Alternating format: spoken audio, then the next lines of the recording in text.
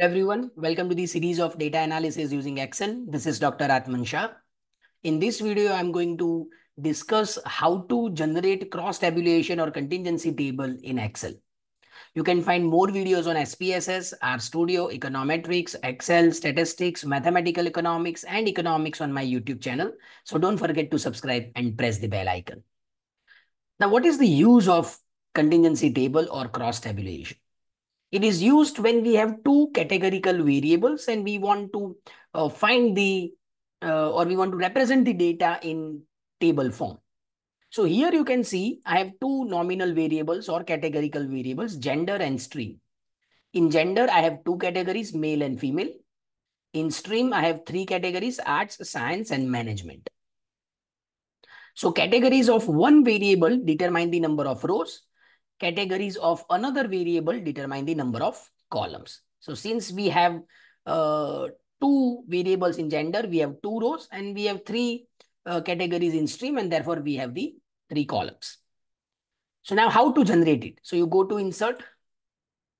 In insert, we have the option of pivot table. So select pivot table. Here you need to give the range. So select the range. In choose where you want the pivot table to be placed, select existing worksheet so that you can see the pivot table in the same worksheet, and then select the range and simply click on OK. Now, once you click on OK, this dialog box will appear on your screen.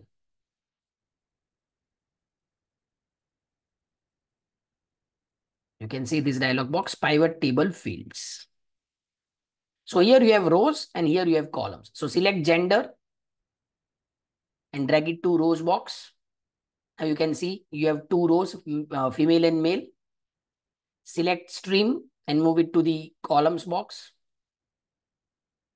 And now here we need to select something in values.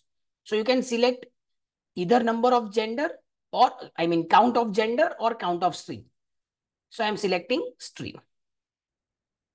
So you can see count of stream is selected here. And now here we have the pivot table or cross tabulation. So you can check we have total 17 female. See this. And 13 male.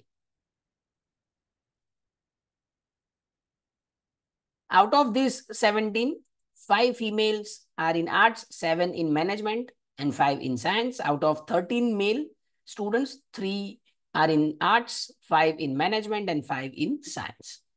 If you select gender here in values, so I'm removing it and then select gender.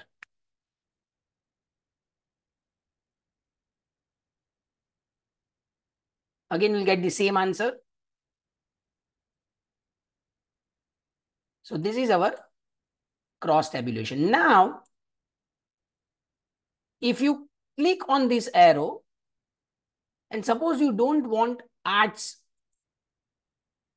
in your cross tabulation, so you uncheck the arts box and simply click on OK, and you can see arts column is now not available.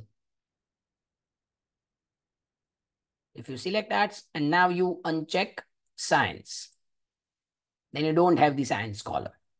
So this is how you can use the cross tabulation in Excel.